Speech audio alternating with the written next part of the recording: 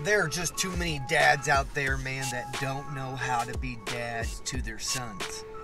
Man, every time we go out to these sporting events, you get these dads that act wild and they act crazy, and they just don't know how to react. They don't know how to respond.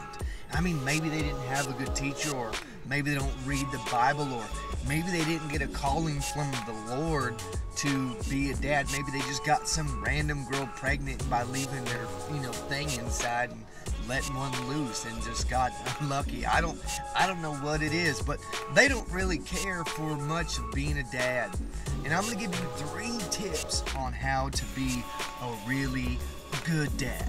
I mean, I'm not talking about an okay dad where you kind of get home and you kind of show up for a second, or I'm not even talking about those redneck dads where they just get home and they kick a beer in and pop their feet up and they put their hand out like this, and then kids just give them a beer. Boom, beer me too.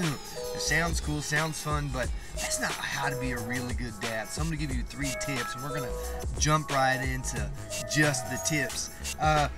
First off, be present. Be present means if you're watching a baseball game and your kid is in it, you want to make sure that you show up if they're winning. Don't show up for a kid if they're losing. Nobody wants a loser for a son. So if your kid is losing his baseball game, don't embarrass yourself. Just wait in the car until he gets in it. So show up and be present for your kids.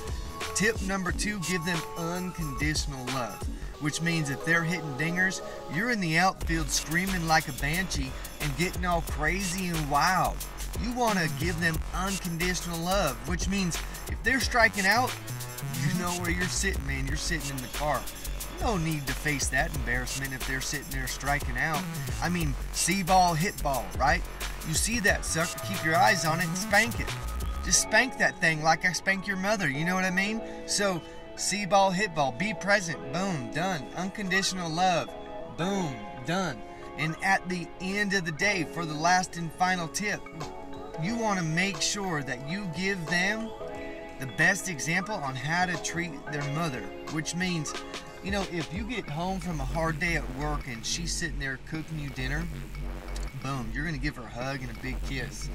If you get home from a hard day at work and she's got the house cleaned up, she's got the living room vacuumed, she's got the dishes done, laundry's folded and put away, you're going to show your kids, man, I love you, man. I'm going to give you a big old hug and kiss.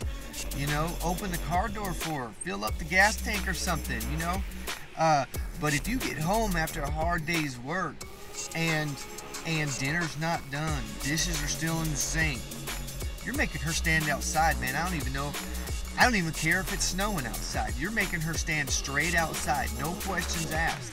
You got to train those kids up right, man. You got to train those kids up right. They got to know how to treat a lady. Boom, it's a scratch my back, scratch yours type of thing. You don't just get to sit home all day with your face in your phone and scrolling. Your thumb hurts so bad because you've been scrolling all day and you don't have a plan for dinner. I've been working all day, 9 to 5, man, for this $22 an hour. I expect dinner when I get home. Bada boom, bada bang, man. That's 3 tips on how to raise your son. Teach them that you're going to be present. You're going to give them unconditional love and how to treat their mother. Fatherhood secrets. Cheers.